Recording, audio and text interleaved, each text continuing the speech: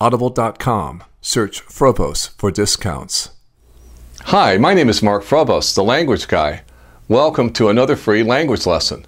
Today I'd like to teach you how to say the small dog in Portuguese. O cachorrinho.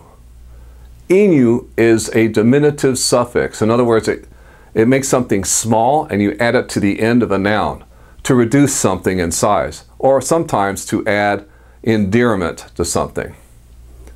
So in order to say the small dog in Portuguese, simply say o cachorrinho.